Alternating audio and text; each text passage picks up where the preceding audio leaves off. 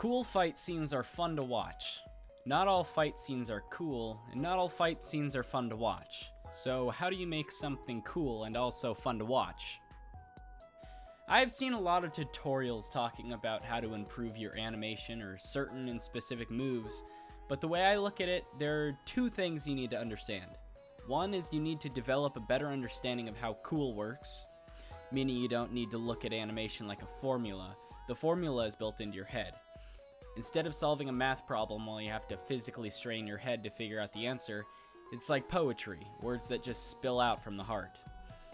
And two, you need to train your mentality. Personally, when I animate, I listen to music. Pretty sure I have some public playlists if you want some badass songs to listen to.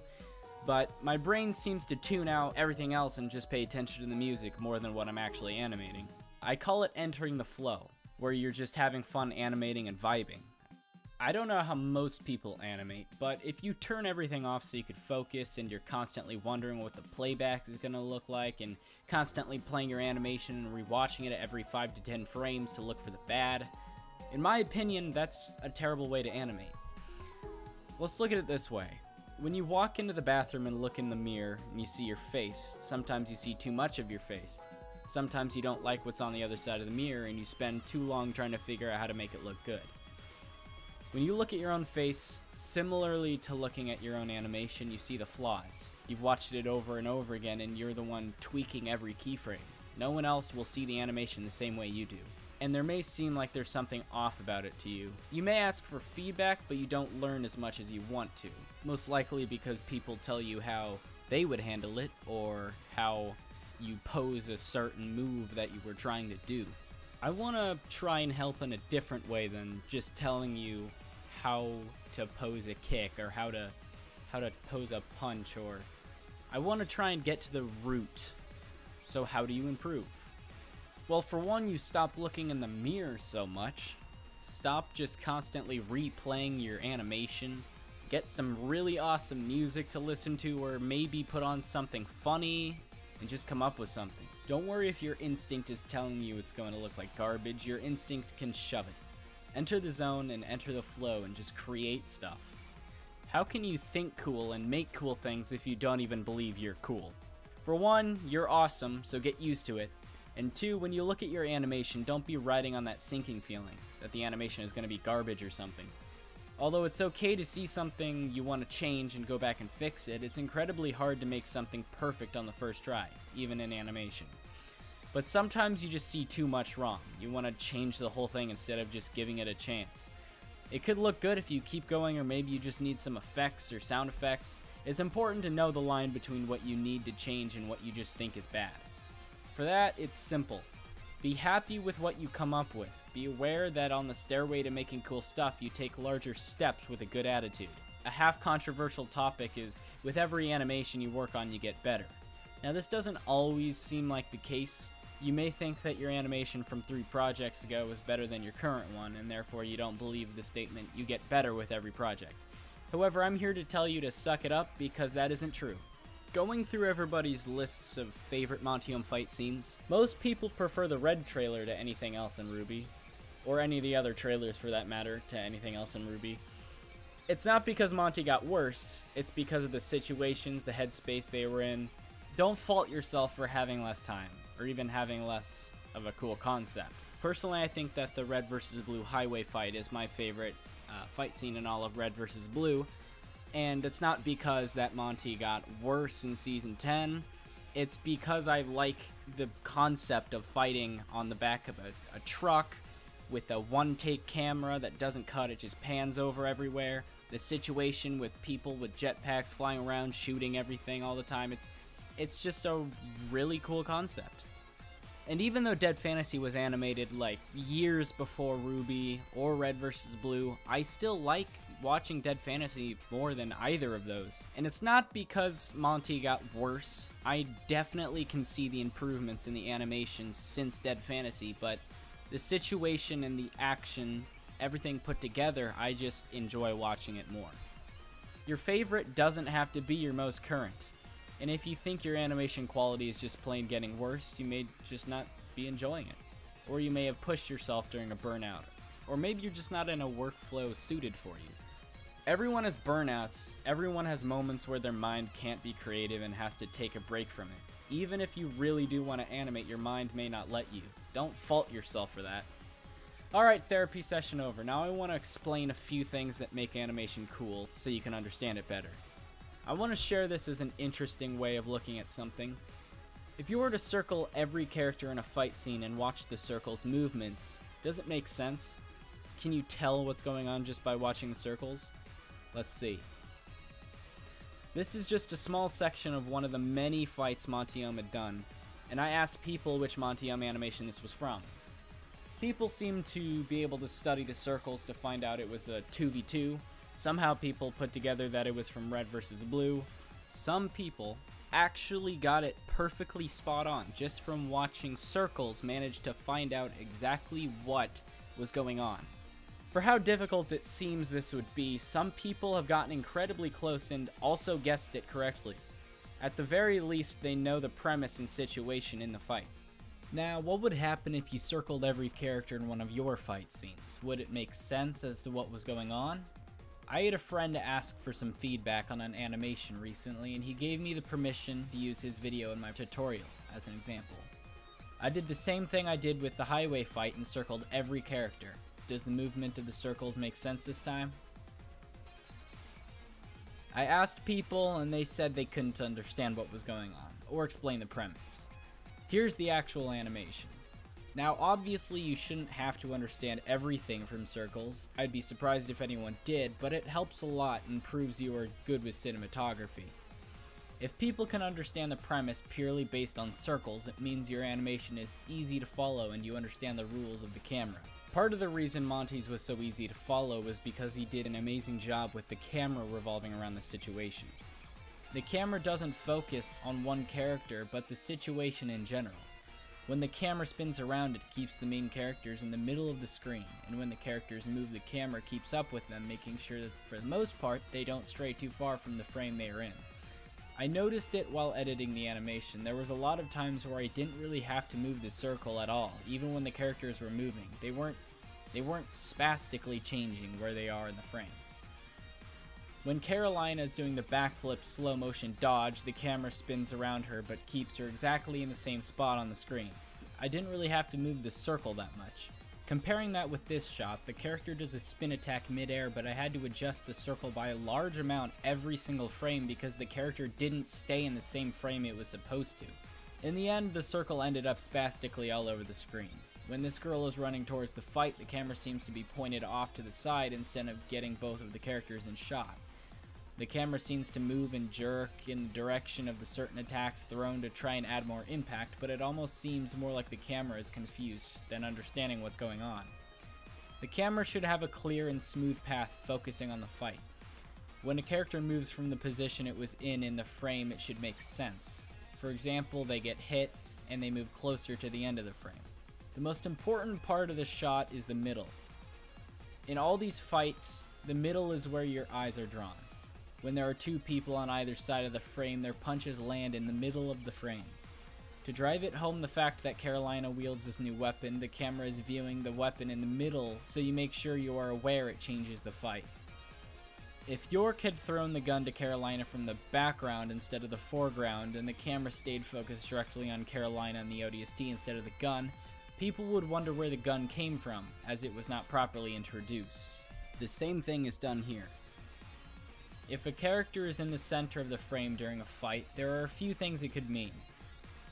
They could be shown in the center frame if they are winning the fight, or they are knocked down and in the center of the frame to bring home their elimination. Or they are doing something different that may change the plot of the fight, and yes, a fight has plot. Some people seem to forget that. You can kinda think of it as King of the Hill. Every character is fighting for the center of the frame, but whenever conflict comes in, the camera gives half of its attention to that character. So with the camera half focusing on one character, they both try and fight for the camera's full attention. Sometimes one character does something different, like a really cool move that deserves full attention. A shot where only that character is in frame. Let's call them anticipation inserts. Notice how in these examples, the one character is the main focus to put emphasis on how hard their next hit is going to be.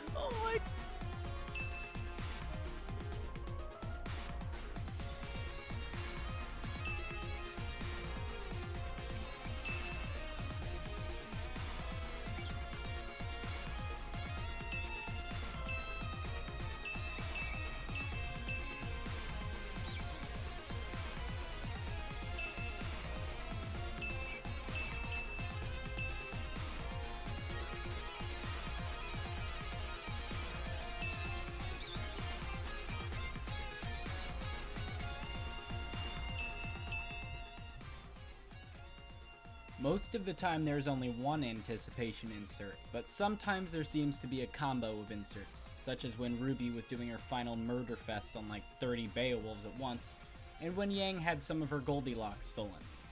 These mass amounts of inserts are there to show just how powerful this next hit is going to be. The more inserts there are, the more build-up there is for the final strike, like a bar slowly getting filled up until it's full. And in all of these moments, the camera gives its full attention to the character doing something cool, because the camera finds it impressive. Obviously, there are also normal insert shots. Normal insert shots being short close-up shots on a character or important object. Insert shots can be used to show the faces of a character to add more emotion to the fight, as well as understanding how the character reacts to certain moves. And it can also give a short little break for the audience's brain to catch up with what they are seeing.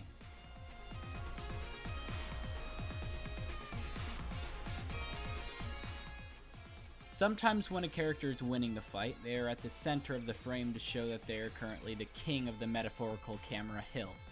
All of the other characters in the fight must then fight to knock them out of the center frame. Here's an example. Tifa leads the fight going up against multiple people at once, but stays in the center frame to show that Tifa is taking the lead in this fight. Although at the end of the fight, Tifa is dethroned as the king of the camera hill. In the yellow trailer we see in Yang's earlier fight against all the goons, she stays in the middle frame the whole time, proving that Yang is simply on a level they cannot attain. Especially DJ Bear. Rip DJ Bear. He'll get his revenge one day. Usually these types of shots are done when one experienced fighter is going up against multiple less experienced fighters. And it could be useful for you to be aware of it so in the future you could be more intentional with how you place your camera and set up a fight. Ultimately and hopefully this knowledge will help you better understand how to make your fights more filled with anticipation and impact. Understanding the center frame and insert shots are very important, as I hardly ever see new animators utilizing anticipation inserts or just insert shots in general. Before I move on, I just want to point out one other reason something could be in center frame, or require the camera's full attention all the time. Sometimes a character or object is in the center frame because it impacts the plot of a fight, or is foreshadowing to when it will impact the plot of a fight.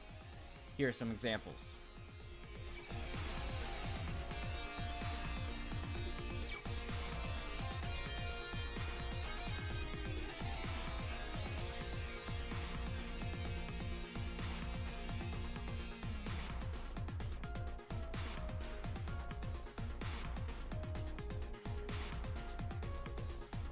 All of these shots are important. The camera needs to pay attention to these moments because it introduces something different to the fight. In this scene, the camera focuses on the two bottles, keeping them in the center frame to show their importance. And the characters fighting for them proves that whatever is in the bottle will in fact change the fight. Foreshadowing shots are optional. However, it adds more anticipation and ties everything together in the end when the new element is added. Notice here how we see Pyrrha getting ready for combat, while at the same time showing us short flashes of what's about to happen, kind of like a flash forward. It's getting us prepared for the fight and also hyping us up with anticipation. If you have two evenly matched people or teams preparing to fight, your camera must spend equal time on both of them in order for the match to seem like they're actually both equal. If you show one character getting ready to fight, you should also show the other character preparing to fight as well. In Dead Fantasy 2, watch as the camera cuts to one team getting ready to fight, then cuts to the other team getting ready to fight, then continues to cut back and forth to show that both teams are equal in power. If one team happens to have less of those shots, it would equate to them having less anticipation than the other team, and it would look like the other team is supposed to win. Take this scene in Dead Fantasy 2 for example, when the odds were favoring one team. They were shown more pre-battle shots, which led to the other team feeling weaker because the camera didn't spend as much time on them. This was done on purpose to drive home the fact that the Dead or Alive team was about to get their ass kicked. Let me know if any of this is getting through to you guys, because the main thing I want you guys to get out of this is the ability to look at a film and instead of wondering how they did what they did, or feeling like your work could never compare to it, I want you to understand it. Maybe not fully understand why they decided to animate what they animated or what was going through their mind, but understand why what they created was cool. Many people will look at a piece from an animator they look up to and watching it instantly puts them down. If that mindset were a crime, I'd probably be a prime suspect not too long ago. Personally, I would look at an animation I look up to and think, nothing I make will ever be this good. I'm insignificant compared to these people. I can't even understand the imagination that they must have had in order to come up with something like this. It was insane to me, and just upon watching something that good, instead of gaining motivation to create and eventually reach that level of understanding, it would demotivate me, because I would be comparing myself. I would be basing my expectations off of someone who has far more experience than me.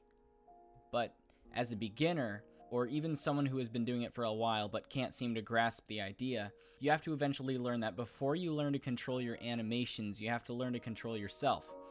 Nothing will demotivate you but you. Nothing will convince you your work is pointless but you. You yourself are the main reason your animation feels bad. Because I believe you do have the skills. I believe everyone has the capability to learn and accomplish what they were going for. You see so many heartwarming stories of people starting with zero knowledge and the worst mindset possible and still finding some way to succeed in the path they choose, whether it be someone or something. At some point in my life, creating animations wasn't even a thought in my head. At some point, everyone who has ever succeeded had an idea. It wasn't a select few who ended up lucky enough to succeed, it was the people who worked hard enough to succeed. If you truly do love animation or film, or anything else, and you want to do it, then I urge you to look at it as your work, not your hobby. It may be possible that the reason you view it as your hobby in the first place is because you don't have enough confidence in yourself that it will work out. In my opinion, your tears come from the heart, not your mind. Your greatest decisions and emotions come from the heart. If you look at your heart like it's half of your brain, it would be the good half, and the mind would be the evil half. So when you work, put your heart into it, not your mind. The more you think on something, the less likely you are to get it done. This applies to most things. Sometimes you just gotta stop thinking, stop staring at the situation and letting your mind run, and just start doing. If you stare over the edge of a cliff to the water 50 feet below you, the only thing that will go through your mind are the reasons why you shouldn't. But then, when you find yourself in the water after you jump, you realize all the time spent worrying was a waste. Your mind was trying to keep risk out of your mind, but life is all about risk.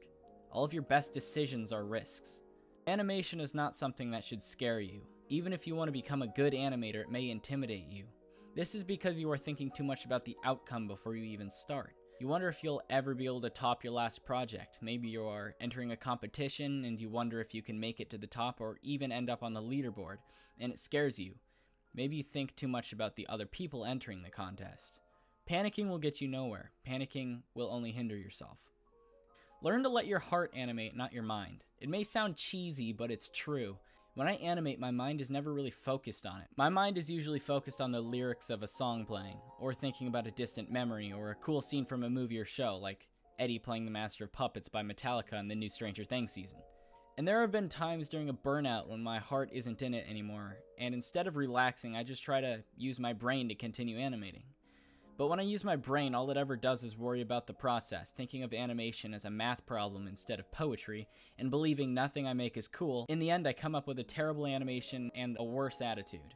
And now the burnout lasts even longer. Speaking of burnouts, yeah, burnouts are definitely the worst part of this whole thing for me.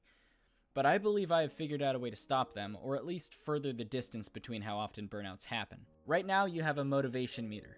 It may be 100% or 50% right now. If you're watching an animation tutorial, I'm guessing it's got to be pretty low, or at least it was when you started watching. With seeing all those Jackie Chan quotes and Bruce Lee quotes, I'm sure you're excited to get back to work, right? Well, the point is, when you work, your motivation meter gradually decreases naturally. Similarly to a stamina bar in a video game, when you run out of stamina, you get a red bar, and you're penalized for running out. And now you have to wait longer for your stamina to come back because you let it reach 0%. But if you had stopped running before the bar reached 0, your stamina would start to rise quicker, and then you'd be able to run again fairly soon. This is how your motivation works. If you let the bar reach 0, it causes a burnout, and you have to wait longer before your motivation starts to rise again. Your motivation bar depletes faster or slower depending on your discipline, but I urge everyone here to avoid burnouts by doing one simple thing: walking away from your animation while you still feel the urge to animate. If you fall asleep that night excited to animate the next day, proud of what you came up with that day, that means your motivation meter is also rising too. As long as every time you stop you still want to continue, that means you are doing it right. Obviously, you still get burnouts. That's normal. It just means you need more discipline. Speaking of discipline, how do you gain more discipline? Well, for one, you don't really do that exclusively in your animation life. You gradually gain more discipline by stepping outside your comfort zone in all aspects of your life. Making hard decisions, sticking to something, and completing it no matter what, whether you go to the gym and complete a workout, or you say you're going to finish something by a deadline and push yourself to do so. In animation, stepping outside your comfort zone would be trying to animate something you've never done before. Maybe more flips, maybe better camera movement. Maybe you suck at animating hand-to-hand combat. Just try it. Make something you're unfamiliar with. Become comfortable in uncomfortability. I know this doesn't even feel like an animation tutorial anymore, and you're right, it really isn't. I told you that I wanted to get to the root of the problem, and the root of the problem hardly lies in your animation. Most of it lies in your mindset. Whether or not you are aware of how to animate is useless if you don't use that knowledge. You can have potential and still go nowhere if you are lazy. I've seen it before. And even if you are terrible at animation right now, do you know how much quicker you'll improve if you just stay positive and have fun with it? If you just calm down, believe in yourself, and keep moving forward, and surround yourself with a community that will help you and love your work, I'm sure you will see improvements. If not, then make improvements. Nothing is impossible. Sorry this ended up turning into a pep talk, but I feel like someone out there needed to hear it. And I feel like I needed to write it. I might go over more in the future and go further into detail on how things are that aren't exactly philosophical, but for now I will leave it off here. And with that, I have a Patreon if you guys want to support me. Link is in the description or the bio of my YouTube channel. If you want to practice discipline and take the long route, you could do that as well. But thank you guys for watching, and I'll see you guys at some point.